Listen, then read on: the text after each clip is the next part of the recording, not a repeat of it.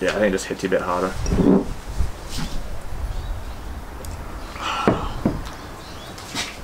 What do we got? It's not bad though, is it? No, that's very Coopers. Got to be happy with that. That was the goal.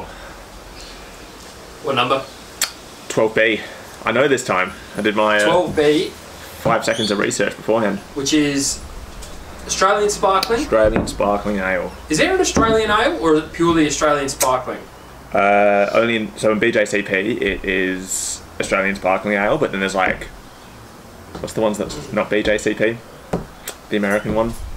Oh, Brewers Association. Yeah, they have a few Australian styles in there. Okay. So I think like some comps, when they do have like Australian beers, they'll let you go into those Australian categories, but I think this is the only one in BJCP which is bang on Australian. It's very, mate, this is like, or what, this is a sparkling. This is a Cooper's Red Lid sparkling ale. Yeah, so I only cracked it the other day and I didn't have any sparkling ale on hand to actually see how close it was. I'll probably be disappointed if I do that, but I don't know, like, you drink and you think, oh yeah, that'll pass for a Cooper's.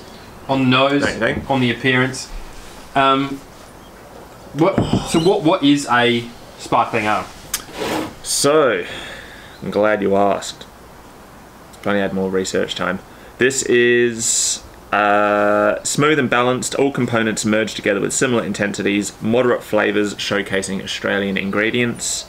Large flavour dimension, very drinkable, suitable to hot climate, relies on its yeast character. So That's what BJCP says. Yeah, straight away. And this is what I said to you before we started filming about like the balance. I think maybe it is a little hop heavy, even though it does kind of in bitterness, trickle off but a bit. not Yeah. in hop flavour. A flavour. That's just like straight up bitter, isn't it? Like bitter straight away, but dissipates really quickly. Which is, you know, not always a bad thing. It's like beer that your grandpa used to give you, more than, you know.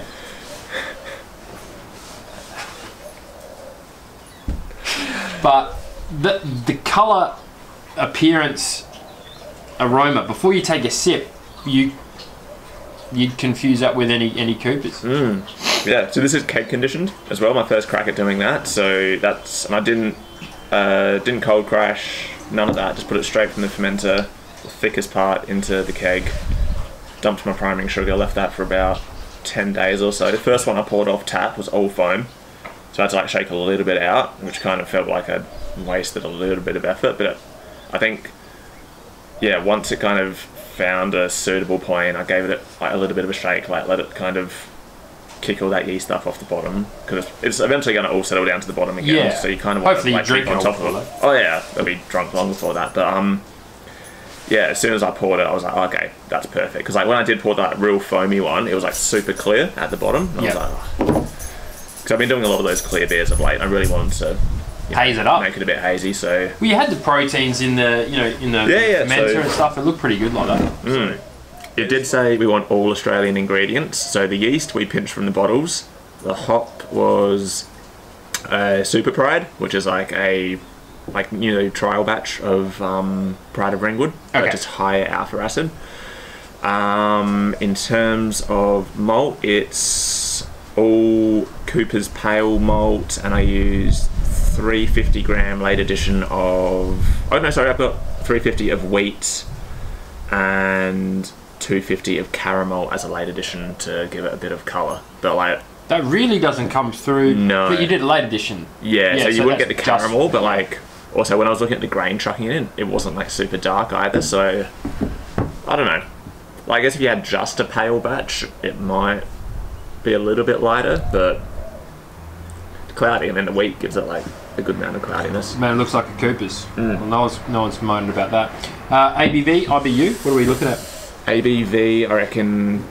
So this is 5.4 on the brewer's friend, but the thing I was reading about keg conditioning, you do pick up a bit of extra alcohol from like the secondary ferment, so they reckon about 0.5%. So what's that? 5.9. Yeah, 5.9. ABV. IBU is 34, which I reckon must only just sneak into what the limit is for sparkling ale. The limit's 35, so we're like right at the cusp of bitterness. On bitterness, and that's probably true, especially from the sips that you get at the front. Like the bitterness doesn't. It's not like a IPA bitterness where it lingers. This literally just hits and then goes. Like it's I think real like quick. in that time as well. Like once it has kind of worn off, you get a little bit of that yeast flavour, but it's like the drowned out tail end of the yeast flavour. So it's the balance we were talking about before, probably not perfect, but like I don't know. I don't think it's bad, mate. And this obviously we're comparing this to a beer we were trying to, or we're going for a Cooper's Pale Ale or a Cooper's Sparkling Ale. That's right, mate. That is a banging clone. Like when this goes up online on our website, link below. This is almost like clone, Cooper's clone. I'd be pretty happy with that if I was, advertising to a friend that I have something that tastes like Cooper's for them. So according to BJCP, right? What do we want, and did we get it? Right. So aroma, we want soft, clean aroma, a balanced mix of esters, hops, malt, and yeast. Tick. All moderate to low intensity. That's on the nose. The esters are frequently pear and apple, possibly banana. Though I don't really get. No, it's banana that. On this. No. Hops are earthy, herbaceous. I would say, herbaceous is probably how I describe Pride of Ringwood. And malt is neutral grainy to moderately sweet, light bread. I was going to say there was a smallest bit of sweetness on this, but it was the Cooper's sweet, not like caramel sugary, or sugar. It's that I've got to say as well, sweet. This Cooper's yeast plows through it. This finished at like 2005, 2006 or something, which is what kind of. It was expected? What I was reading was going to say was going to happen. I think the style guidelines say it needs to finish pretty low as well, but it's weird to like associate all of those flavors and still have like a really dry sort of beer. It is dry as well. Yeah. So did you save the yeast as well? Harvest any? Yeah, and I gave it to Luke to make his his awesome. homebrew kit. So his extract kit. I don't know. I guess maybe just keep trialing with this keg carbonation. I think like the bones of it is all right. I might go back to actual Pride of Ringwood hops as well instead of Super Pride. Maybe that's what's giving that alpha acid bitterness, and maybe masking the hop flavour a bit. Maybe, So keg conditioning. I might go back to normal Pride of Ringwood. I was happy doing the yeast harvesting.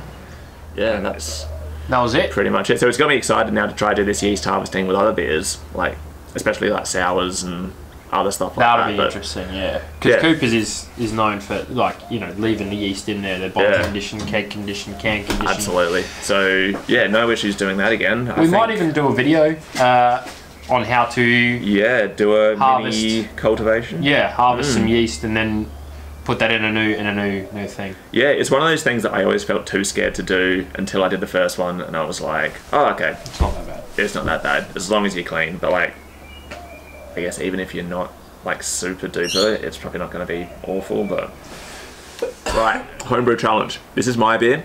I finally got round to ticking one of my own boxes. So this is the 120 beers, 40 beers each.